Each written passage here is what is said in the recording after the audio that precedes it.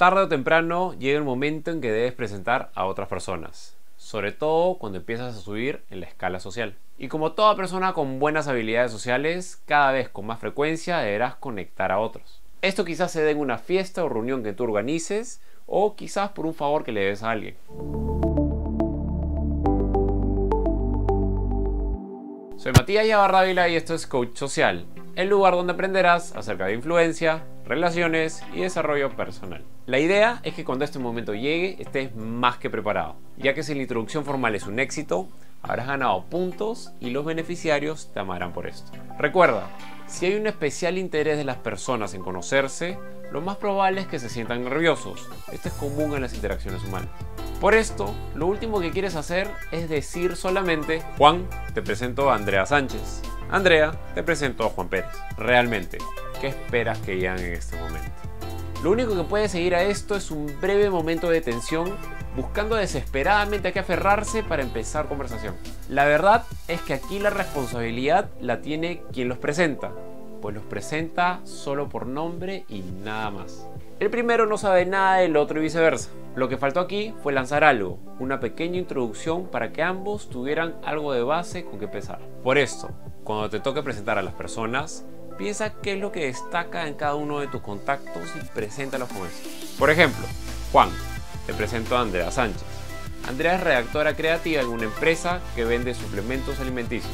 Andrea, te presento a Juan Pérez. Juan es nadador profesional y tiene una piscina muy bonita a donde nos invita a pasar el rato cada verano. Este tipo de introducción hace que Juan converse por su gran interés por los suplementos en el deporte. Mientras que para Andrea, practicar natación es algo que siempre ha querido hacer, pero nunca ha conocido a alguien que la guiara. Desde aquí, poseen una infinita variedad de temas para conversar en adelante y te tienen a ti para agradecer por una posible futura gran relación. Vale resaltar que si por algún motivo no te sientes cómodo mencionando el trabajo que alguien tiene, siempre puedes hablar de su hobby o talento.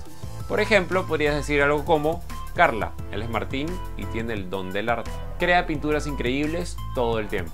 Esta es una forma más delicada de mostrar lo que uno hace. Con esto, espero completar la serie de videos acerca de qué decir cuando te preguntan de dónde eres, qué decir cuando te preguntan a qué te dedicas y qué debes decir cuando debes presentar a otra persona.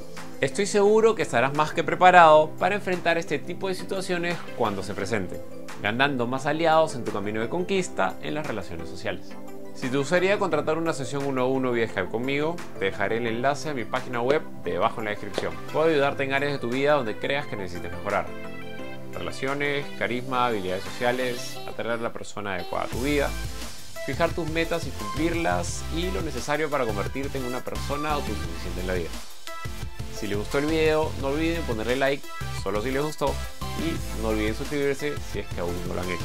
No se olviden de activar la campanita tampoco. Cuídense y hasta la próxima. Chao.